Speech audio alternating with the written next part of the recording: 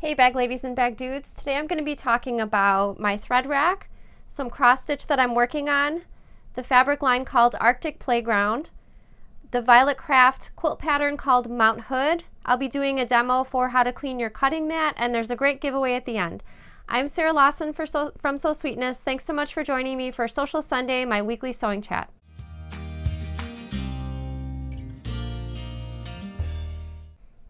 Hey everyone, thanks so much for joining me on this lovely Sunday. I saw everyone before the chat on YouTube and Facebook, lots of different parts of the country, other parts of the world, so thank you so much for joining me. So just as a friendly reminder, oh, you know what, before we get to that, I wanted to thank some people for emailing me. On the Tuesday live show, I was sort of lamenting about this new shampoo that I was trying. It was more of a cream, not conditioner, but it was more of a cream rinse. So it was similar to conditioner, and it was kind of a natural thing, so it wasn't a sudsing shampoo. You just kind of leave it on your hair and then rinse it out really well. And I got some great helpful emails after the chat, so thank you for that. My hair is improving a bit, it's less greasy, and I'm definitely way happier with it. The thing I'm not happy with though is that I noticed, I'm sure it's just a coincidence, but lots more gray hairs are springing up, so not happy about that, but happy about nicer looking hair for sure. So just as a friendly reminder, just about everything that I talk about during Sewcial Sunday are things that I've purchased myself. So these are not things that I'm getting paid to talk to you about, but rather they're just cool things that I found that I'd like to share with you. And also a note on that, everything that I'm scheduled to talk about, I link to in the description. So if you're interested in finding out more about any of the notions, fabrics, or projects that I talk about, just check that link in the description and you can find out more that way. All right, my favorite part of Sewcial Sunday, as always, is the notion of the week.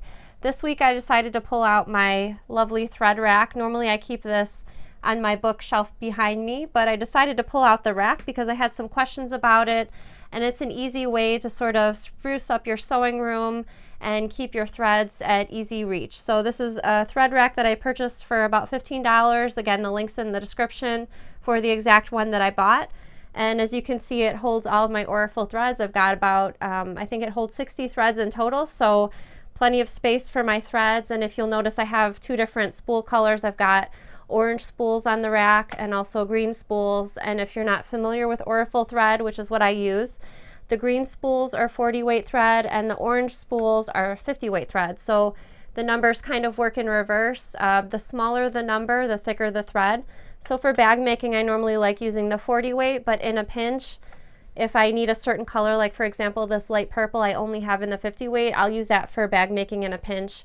This is commonly used, the orange spools, for piecing for quilts. And I've purchased a few packs in the past with spools that I liked. A lot of these are from Tula Pink thread kits, so that's why I purchased them, because I'm a huge Tula Pink fan. But anyway, love how this looks in the sewing room. My rack is kind of like tent shaped, so it'll stand up on a tabletop. I've also seen some hung on the wall. My particular rack does not have a hook on the back for hanging, but if you'd like to hang it, you could certainly push this flat and hang it on the wall instead. Okay, so that's my rack. The notion of the week, let me just put this to the side so I have a little bit more room on the table. Okay, I have a thread, I have a question for you. Let me know in the comments, what brand of thread do you like or do you like to use? So everyone has their own personal preference. In fact, some machines that I found like certain brands of thread better than others. Perhaps you have an easier time finding certain brands, and those are the ones that you like. So I'm just curious, let me know in the comments, what brand of thread do you use? Okay, so if you've been around for a little bit, I've recently decided to take up cross stitching. I showed some cross stitch patterns that I purchased maybe a month or so ago on the live show, and my progress is very slow, but I just wanted to show you where I'm at because I got a lot of helpful emails with tips for a beginner, which I really appreciated because I certainly didn't know what I was doing. I've actually decided to keep my cross stitch stuff, at least the project that I'm working on, in one of my Minikins grab and go sleeves. I found that it fit really good, a hoop and some supplies inside, and it's got the nice handles and not too bulky to carry around. But just let me show you in the side view some of the progress that I've gotten on my projects so far. As you can see, very tiny progress, but I've been marking, I don't know if it's because I'm a beginner or it's just easy for counting reasons, but I purchased this red filament. It's kind of reminds me of fishing wire. Let me show you what it looks like. So this is the packaging. It's an easy count guideline, and it's just like a red filament. It's kind of plasticky and it's really hard to break. I marked off all of my squares. I didn't mark the whole piece of fabric, but you can see over here especially the squares are marked off. I found that helpful, especially since I'm working on this particular cloth with the really tiny holes. But let me show you, I've got my threads all organized and labeled by number. I liked that I could have all the threads that I needed for this particular project on this ring. I just found those online. And someone emailed me, it was super helpful, but they suggested that I purchase this magnetic board, which this is the magnetic board back here. This is the pattern that I'm working on. It's from Satsuma Street. It's an Etsy shop that I found. And here's the inside. So I've got my magnets here, and actually this was the square that I was working on when I last worked on this. So it's been very helpful having these markers just so I don't mess up with the counting, because I was really scared, since I'm a beginner, that I would have issues with my counting. So anyway, as you can see, I only did a small amount, but it's a lot of fun, and I feel like all these tips that you've been emailing me were really helpful, so that I just didn't give up before I started, because that's an issue too. Sometimes when a new skill or technique is overwhelming, you kind of just want to put it down before you start. So thanks so much for your helpful emails. I really appreciate it. Let me get everything stuffed back in here. So Danny's favorite part of the show is calling out for all the bag ladies and bag dudes. So if you're watching, whether you're watching on Facebook or YouTube, go ahead and type in the comments right now if you're a bag lady or bag dude. I know I'm certainly a proud bag lady, and I love the community that the term has created. Also continuing on in the Facebook group. If you're not already a member of the Facebook group, there's a link in the description, and I'd love it if you'd join us. People post questions in the group, post photos of their finished Sew Sweetness projects, so it's a lot of fun, and I love being a member in the group, so I hope you'll join us. All right, I'm going to slide over here and show you the fabric of the week.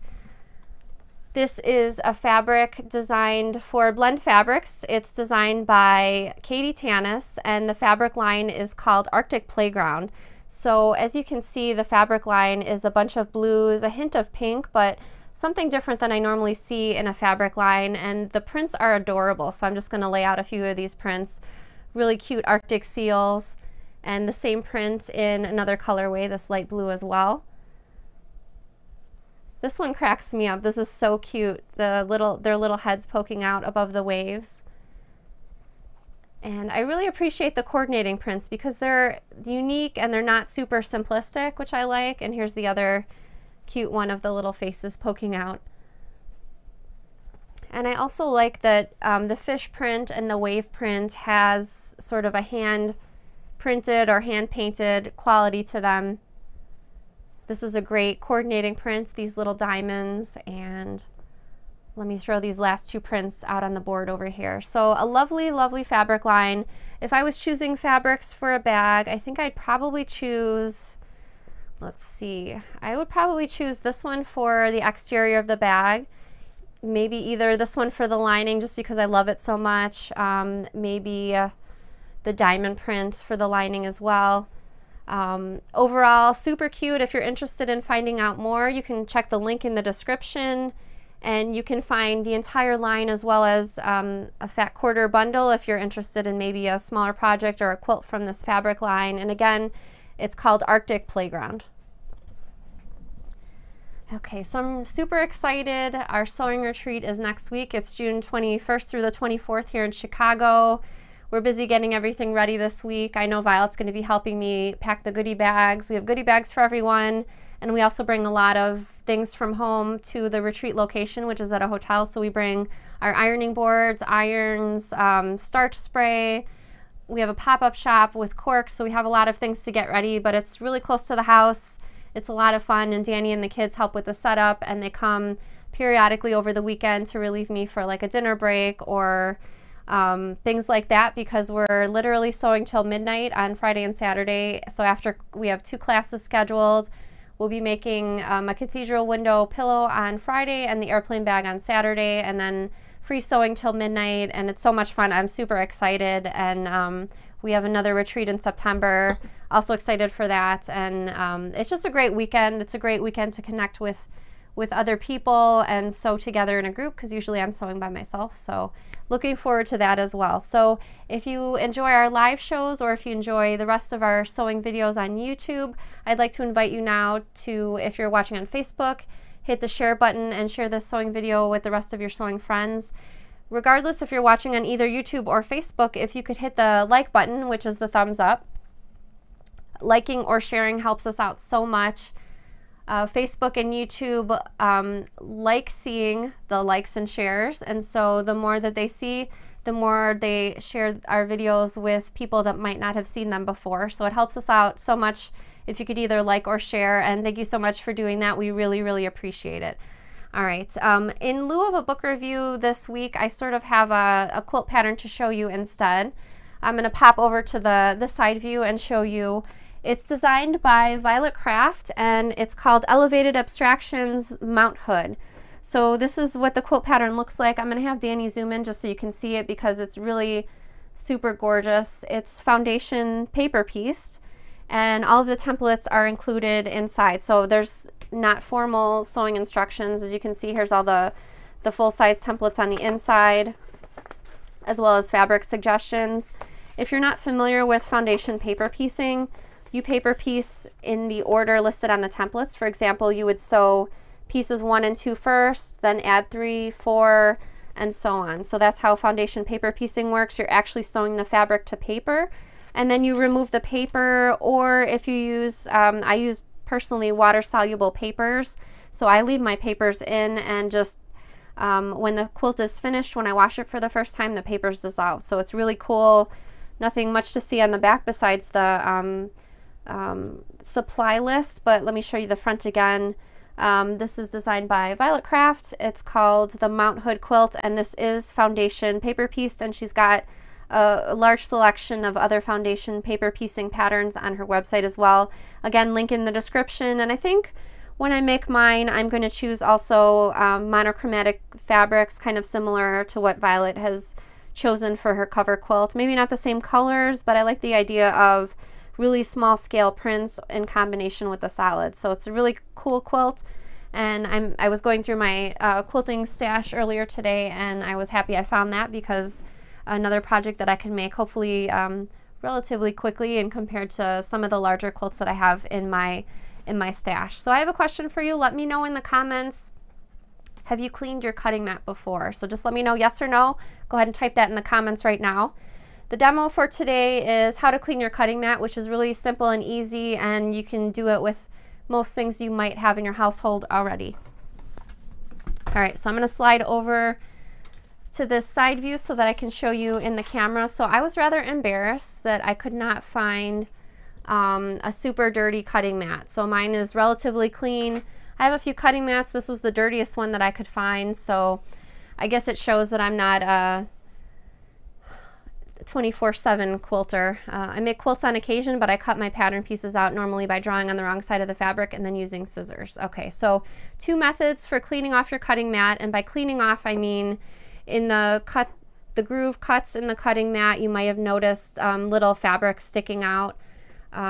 That needs to be cleaned off from time to time, because that can prevent a clean cut in your fabric. So the first thing you can use for doing that is just a regular everyday eraser. So the rubber from the eraser would just kind of, as you bring it along the cutting mat, the rubber from the eraser just kind of pulls any stray hairs out, and you would just work this rubber throughout the whole mat, or wherever there's large chunks of little fabric pieces sticking out.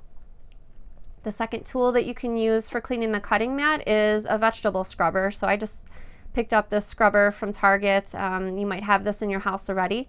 But the bristles from the brush will also remove little stray hairs, not hairs, but little stray threads from the fabric. And you can just kind of make that in a circular motion like that. So either the rubber eraser or the vegetable scrubber, or a similar brush with bristles like this will get rid of threads in your cutting mat. Danny's gonna switch over to the front view for the second part 2 of keeping your cutting mats nice and clean. So what you'll need for part 2 is just regular distilled white vinegar. You probably already have this in your house. I prefer to clean off my mats in the bathtub because most of my mats are not gigantic mats. So you'll need 1/4 cup of the vinegar for every gallon of water, and you don't have to measure the gallon of water, you can just eyeball that. But for every gallon of water, 1/4 cup of vinegar, and you want to make sure you use cold water. You don't want warm or hot water because warm water will bend or distort the cutting mat. So just put those 2 liquids in the tub with the mat for at least 30 minutes, and that'll clean your mat off and sort of rejuvenate it. So as your mat gets older, it gets more stiff and hard, and cleaning the cutting mat in the bathtub kind of restores the, you've probably noticed, especially if you've used a fresh cutting mat, it's a little bit soft, and when you bring the cutting blade across it, that's what makes it a self-healing mat. So by giving it a bath, it actually rejuvenates the surface, and it'll actually make your cutting blades last longer. So having a rejuvenated mat is good for your cutting blades and good for your wallet because you won't need to buy blades as often. So again, these are just simple household items that you can use to clean the mat off. And when you notice the mat getting dirty or lots of little threads sticking out, just go ahead and give it a quick clean and periodically use that vinegar bath as well. Okay, so I'm going to be answering some questions live in just a second. If you have a question for me, let me know in the comments, either a sewing related question, bag making related question. If you have a question about a sewing tool, let me know in the comments, and Danny will be putting a few of the questions on the screen for me to answer live. Before we get to that, I wanted to announce the winner of last week's giveaway. Last week's giveaway winner was T.A. Drew from YouTube, and I've already contacted T.A. on YouTube on social media. Congratulations to T.A., and I have another giveaway in just a second. It's a really great one, so you'll want to stick around for that. Okay, so Danny's going to post some questions on the screen and I'll answer some live. Carla says, is there a time when I should replace my cutting mat? If I've had mine for over 10 years and it is in good shape, would it be considered still good? I would suggest trying to give it that bath with the vinegar in the water, the cold water. I think that'll really help with the mat. I think I definitely know when a mat is no good anymore, needs to be thrown away, because we go through mats every few months for cutting the cork. So we actually just replaced our big 72-inch cutting mats for cutting the cork. We actually threw those out. So we have really thick mats for the cork. I think they make them thicker depending on how big they are, but when there's kind of permanent grooves in the cutting mat, it makes it really difficult to cut. Like, for example, if you're often using the same measurements on your cutting mat, which is what we do often because we're cutting half-yard pieces of cork, over time we get really permanent grooves, and actually we had a big, the mat kind of split in half because of the permanent groove, so we just threw it away and replaced it. But your mat sounds like it's in good shape, so try giving it that vinegar water bath. Pat says, how are the acrylic templates coming along? Fantastic. We've ordered them. If you missed the last live chat, let me pull one up to show you what I mean. So we've purchased, we decided to start with the acrylic cutting templates, sorry. We decided to start with the minikins because they're more or less smaller pattern pieces. We may branch out further into some of the other bags if the first set of templates does well, but this is just an example. This is the sidewinder pouch in size small. We ordered the templates last week, and I got an email from Ed and Robin that they should be finishing those up and shipping those off to us this week. So hopefully maybe by next Sunday we should have something listing in the shop. We'll be selling a bundle of all the templates as well as the individual templates for each minikins pattern in case you're interested in that. And we'll be listing those on the website, so we'll let you know on social media as soon as we get those in, as well as on the live shows. Anne says, do you ever use zipper by the yard, and if so, will you ever carry them? I actually considered carrying them because our zippers sell so well. I was sort of on the fence about it, but I did order a couple samples in black and white because those are our most popular colors. I'll try to get those listed on the website right away because I've had other people ask for that as well. And I'll also demo how to put the zipper heads on that, because Zippers by the Yard is basically one really, really long zipper tape, and you put the zipper pulls on yourself depending on how big of a piece of the zipper tape that you need to cut. So it's really economical because you're putting your own zipper pulls on there, and you can also swap out colors. So for example, if you have white tape, you can put different colors of pulls on, like maybe yellow or red, and kind of spice up your projects a little bit. So I'll let you know. I'll try to get that situated and set up by next Sunday, and we'll let you know on the live shows and on social media as well. Buster Bunn says, will you be part of the Bag of the Month Club for 2019?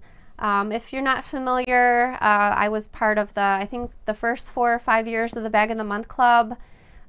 This is the first year that I've sat out. Danny and I decided that it would be helpful for the videos, because the videos were our first priority. We were really excited about doing them, and we felt we were kind of on the roll with the videos. So that was probably the main reason that I decided to sit out Bag of the Month Club, because we just wanted to devote as much time as we could to the videos, because we get requests every week for a pattern that I have not already produced a video for, and so we want to make as many of those as we can. I'm not sure if I'll do Bag of the Month Club next year or not. I'm thinking it might be a little bit of the same reasoning. We're just really excited about making more videos and tutorials, and that's where I'm at in my head right now, at least. Gwenna says, what brand is your big size cutting mat, Sarah? I don't know. They're in the basement, so I can't run and check really quick, but I'll let you know on the nenext live show. I'll have to look it up.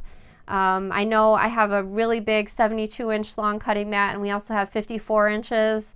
The 54-inch ones didn't work as well for the cork, because the cork's a lot wider than, a little bit wider than that. But I'll look up the brand and I'll let you know. We bought those online as well. All right, a few more questions. Michelle says, oh, how's your vacation, Michelle? I was noticing when reading your books that you didn't use foam for those bags. Was there a reason for that? Can I use foam instead for the fleece that was suggested? There's a very good reason for why I did not use foam in my first book. It's that I didn't know about it yet, and Pellon Flex foam and some other varieties didn't even exist when I wrote the first book. I use different materials like Pellon Thermolam, which is a fleece interfacing, and some other stiff interfacings. If I was remaking any of the bags from my very first book, I would definitely make them, I think almost all of them, in foam interfacing, because that's what I like to use today. It was just timing reasons, but yeah, I would definitely use foam for any of those bags. Good question. Diane says, don't throw the old mats away.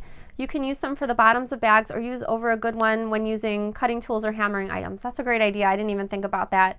You can cut small rectangles or whatever you need for a stiff bag bottom, or maybe you want to make a false bottom or a removable bottom. That would be great for that. Great suggestion. Thank you so much, Diane. Anita says, are you still thinking about acrylic triangle templates for bag bottom making? I actually did not have that on my list, but I'm gonna write that down after the chat, because that's a great idea. So she's talking about if you're making like a squared bottom where the pattern piece has like a little square. I think that's what you're talking about for forming those gussets at the bottom of the bag. I'll write that down. That's a really great idea. Maybe for different sized gussets, I can have that on the template as well. Fran says, will you be restocking your faux leather? We actually, for now, decided not to get any more new colors or restock any colors for now. It was sort of a slow seller, and I don't know. We have limited space in the basement, which is where we cut our fabrics. So for the time being, we won't be restocking. We might reconsider that in the future, but for now, that's what the answer is for that. Elena says, I'm very new to using cork or vinyl. When top stitching on these, what needle size do you recommend and what thread weight? That's a great question. We actually have a free video on YouTube, if you haven't already seen it, for how to sew with cork fabric. I personally use an Oregon 9014 needle or a Schmetz Microtex needle. Thread weight, I still like using the 40 weight Oracle thread for that. And there's more tips in the cork video, so look that up on YouTube if you're interested in that. Connie says, I've made about 5+ bags and I'm hooked, but my linings seem to be a little big. Any suggestions? So An easy fix for making the linings a little bit tighter is to gradually increase your seam allowance on the lining. So for example, if your exterior seam allowance was a 1/2 inch, unless there's a different measurement for the lining, sometimes there is, sometimes the lining seam allowance is slightly bigger, you can always gradually increase the seam allowance. So that means you would start at the top of the seam with that 1/2 inch seam allowance and take it in a little bit more, so maybe 5/8 of an inch or slightly larger, and then when you come up to the other end of the seam, go back down to a 1/2 inch. So the reason you're going back down to the same seam allowances that you had for the exterior is so that when you put the bag together, everything still lines up. So when you're lining up seams and such, everything will still line up. But that bigger seam allowance that you ease in will help the bag fit tighter. And you can do those adjustments while you're making the bag. So for example, when you finish the exterior, made the lining, placed it inside, if you're not happy with how it looks or the tightness, you can go ahead and just, instead of ripping seams out, just go ahead and gradually increase that lining seam allowance. Lori says, will you have hardware and zipper pulls separately from the kit? I think, are you talking about maybe the zippers by the yard? I will look into having the zipper pull separately. I think the zippers that I stock are from by Annie's, and I think they do have packs with just zipper pulls, so you can kind of mix and match with your zipper tape. I'll look into that. I'll let you know as soon as we get that set up. Lois says, can you do a minikins but for wallets? Your wish will be granted. I've already...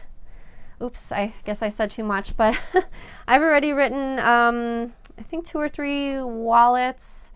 I have all the patterns except for 2 written, and the other 2 I have sketched out, so they're pretty much all finalized. And we're going to be doing bonus patterns this year, at least 1 bonus pattern. Danny wants to do 2 or 3 bonus patterns because he's been feeling super generous, but we're going to be putting a vote out for the bonus patterns sometime soon, because I need to get writing those bonus patterns. I see him smiling over there. Carla says, would you do any videos for patterns in your books?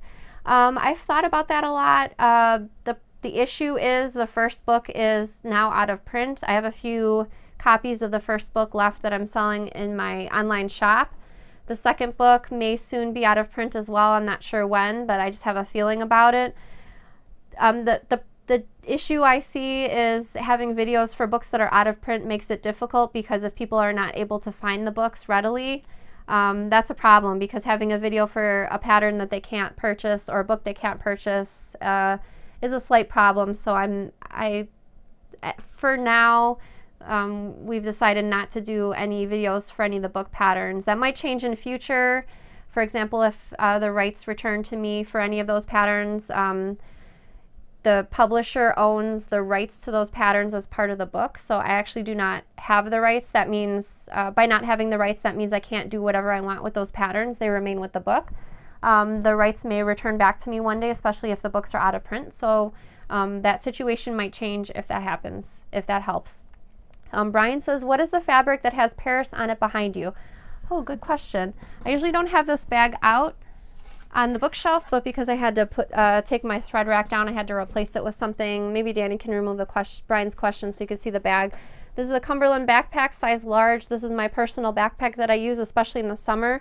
This is a canvas fabric designed by Cotton and Steel. The actual designer is Rifle Paper Company. I don't remember the name of the fabric line, is escaping me, but if you do a search for Rifle Paper Company, Cotton and Steel fabric, and it is a canvas. It's really cool because it has different parts of the world in both text format, and then they have little drawings of different places with the names of those places, and there's New York, Bangkok, I think I've got Sydney, Australia on the back of the backpack. So really cool fabric. I like that it's canvas because it's nice and sturdy. It's also sort of a natural color, so it doesn't get dirty easily. I think Danny spilled a can of orange pop. I could see it a little bit right here, but he did a good job cleaning it off. Do you remember spilling the pop on my backpack? I think it was when we were at Disney. I'm pretty sure it was you. I'm pretty sure it was not the kids, but... Maria says, do you plan any patterns using the mesh fabric? That would be great for project bags or beach bags. I do have something planned, a beach type bag. I haven't written the pattern yet, so I might add more features to it. But yeah, I do have a beach bag planned. I feel like I'm kind of behind schedule as far as the beach bag goes because it's already well into summer, but Just too many ideas and not enough hours in the day. Zena says, I just got a Juki 2010 for my birthday and I love it. Happy birthday. What a great birthday present. I'm not sure if you got that for yourself or if a loved one got that for you, but it's a great present. I love my machine so much, and I wouldn't trade it for a different one, but that's just me. All right, how about, I know Danny said there were so many questions on Tuesday and he had to, he couldn't post enough questions. There were so many good ones. So maybe a couple more just to make sure we get as many as we possibly can. Maria says, can I use your shoulder strap wrap pattern for car seat straps? I think you could. I think you would just possibly need to add, I'm not sure if you would want to have like extra large buttonholes for the strap to go through or not, or if that's not an issue. I think you probably could. I haven't thought about it before. That's a really good question. Cheryl says, is there a reason that you want us to cut on the outside of the line on your patterns? I guess not. Her question is, on the pattern pieces, there's a thick black line on the outside. I have you cut on the outside of the line rather than to the inside of the line. I guess I hadn't thought of it. I just always cut to the outside of the line, even when I cut out someone else's pattern. So that's just what I do in my videos, either free ones or non-free videos. I do show cutting out the pattern pieces because I've had the question in the past, where should you cut out the pattern, to the inside or the outside of the line? So I do show that in the videos as well because I want to show everything, and cutting out the paper is part of making the pattern. So that's included in the videos as well. Carrie says, do you ever have to make adjustments to your patterns after you make your first prototype? You seem to be really good at visualizing a bag in your mind before you make your patterns. Well, thank you. So there's some patterns where I need to make a prototype, and if I do need to make a prototype, I do it as quickly as possible because I'm lazy and I don't got time for that. So for the example of this pouch that I was holding up earlier, the Minikins cotton candy pouch, because it has a side panel that kind of wraps around, it has to fit exact.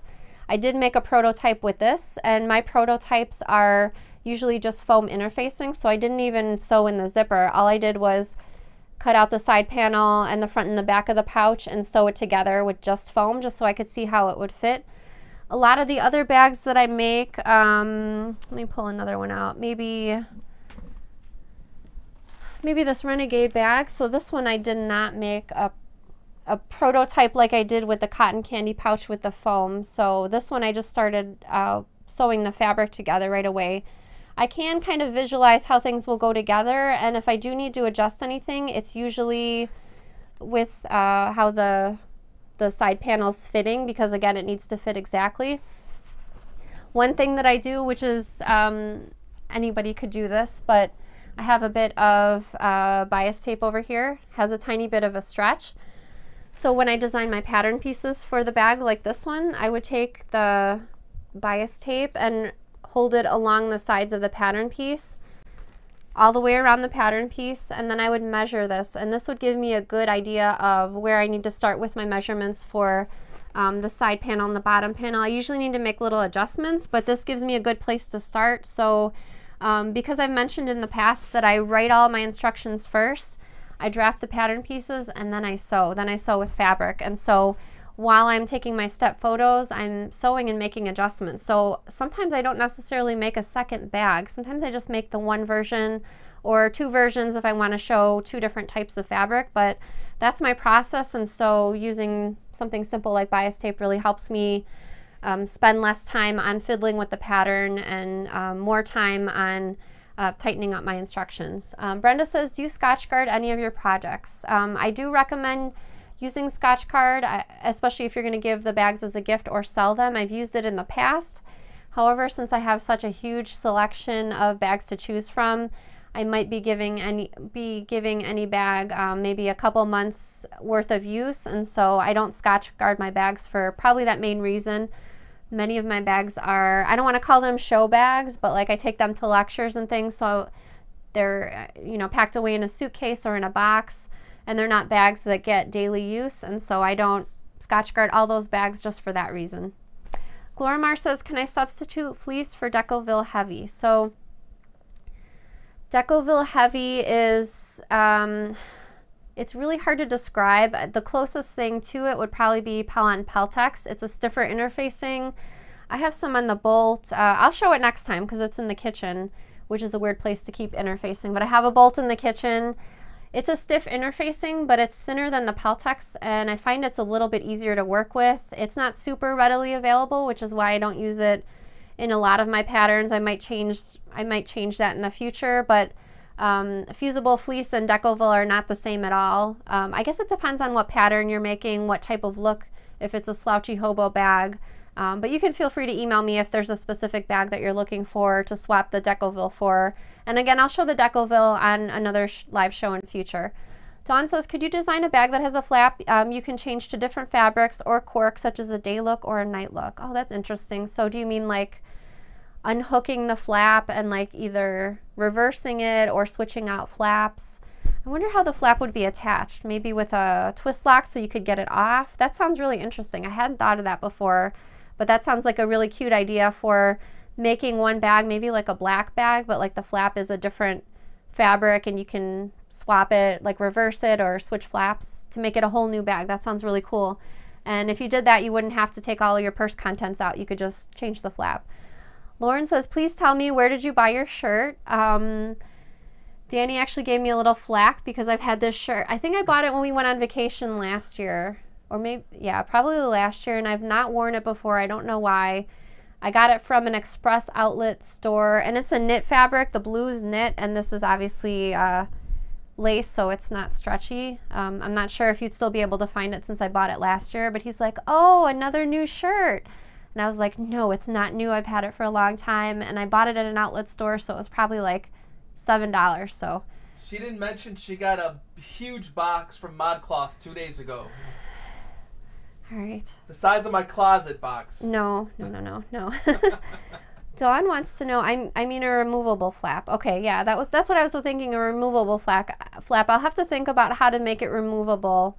Like I said, the twist lock jumps into my mind as being the first thing that I think of for removable, but I don't know. Okay, last question, Danny? Why don't you read it? Oh, thanks, Danny. Danny said I should actually read the question first. Kaylee says the flap could be on a separating zipper. That's a great idea, because a separating zipper, you just unzip it completely, the flap comes off. Very interesting. I'll have to keep that in mind. Anna says, could you make a review of your books? Oh, that's a good idea. Maybe next Sewcial Sunday I will show one book, and the Sunday after that I'll show the next book. Great idea. Because I know the first book was published in 2013, so I wrote those patterns in 2012. The second book came out in 2015. So they've been out for a little while, but I know a lot of people, especially people that found me because of the videos, only found me recently. So you might not have been familiar with the books before. I'll definitely show those on the next live shows, the next 2 live shows. Great idea. Brenda says decorative snaps for a removable flap. That's a good idea too. It sounds like there's a lot of options for a removable flap. I'll just have to think of them in depth so I can see which one sounds the best or the easiest to put together. All right, let's get over to the giveaway for the week. This giveaway is for patterns from 2 of my dear friends. I'm going to show you just what I'm giving away this week on the side view of the camera. So my friend Annie from By Annie's, love her. She's a wonderful person. Love her patterns. Obviously love using her soft and stable interfacing. So a huge set of patterns from By Annie's, and also a set of patterns from Serendipity Studio. My friend Kay designs both garments, and I know there's bag patterns in the mix as well. So a big set of patterns. We're going to flip back over to the front view. All you have to do to enter this giveaway is answer my question in the comments on social media. Let me know, do you have a special cushion for your sewing chair? Perhaps you've purchased a certain chair, something to make it easier for you to sew with, either on your back or on your bottom. I'm curious to know. Just let me know in the comments. Maybe you've purchased a special cushion, maybe you've purchased a special chair.